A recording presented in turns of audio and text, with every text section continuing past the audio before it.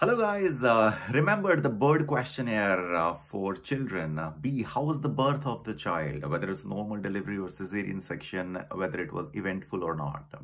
Another is I, immunization, if the child is up to date with the immunization, right?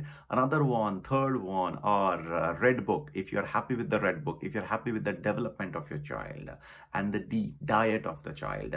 Maybe there has been recent changes in the diet, so that is really important. You can also ask about how was the urine, how was the bowel habits, right? So wee and poo, that's very important.